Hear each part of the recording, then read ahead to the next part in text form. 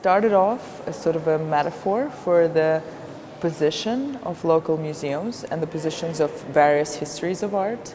So basically we took as a reference an article written by Jamila Dagirova with an overview of the whole history of the art of the region, which is quite short. It's from the end of 19th century throughout the whole 20th century.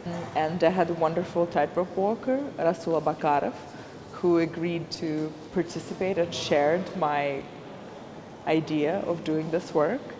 So he's the one you see in the video behind me, essentially the work is 73 minutes and it comprises him walking from one small mountain to another on a tightrope, and he carries across the whole history of art basically. So it's about on one hand it's about preservation of a certain collection, about a way you collect. These types of museums are also a reflection of what the values were and are and what is considered useful art, let's put it that way.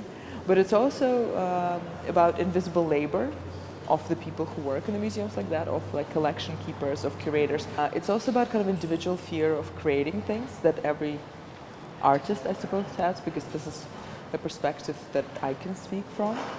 So it's about kind of very simple thoughts of how you're going to be remembered, what's going to be left behind, and how hard it is to go outside and just sort of show your work and expect some sort of judgment or opinion or question or perhaps appreciation.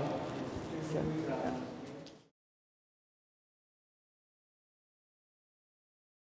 It's my collection of various noses from northern Caucasus.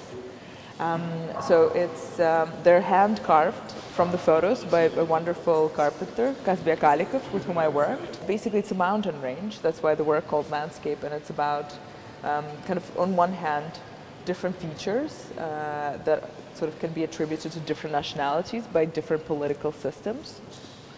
And on the other hand, it's also kind of based on my native language, Avar, where the spelling of the word mountain and nose is completely identical. It's also a contemporary landscape of noses, because there are sort of nose-jobbed noses, which is super popular in the region because the region is kind of famous for having quite large noses, and that's what the play is on as well. This categorization based on features that we are all too familiar with, I suppose.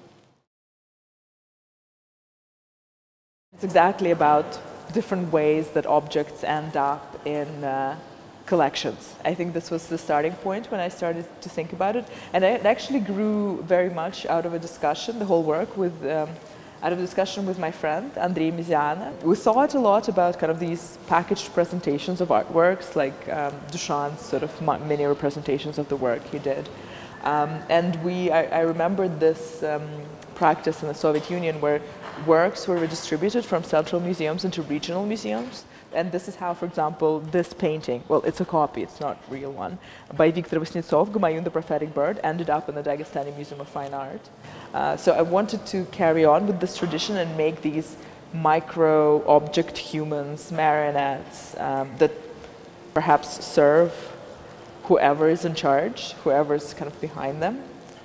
So I wanted to do the same sort of embassy that would be sent there. So initially they existed as objects and small box and a text, but later on for next show we kind of did a puppet theater with another friend of mine, Alexey Maslev, who curated it, and then wrote a play. So essentially it's kind of a work about reactivating a museum and giving voice to an object with particular strings attached,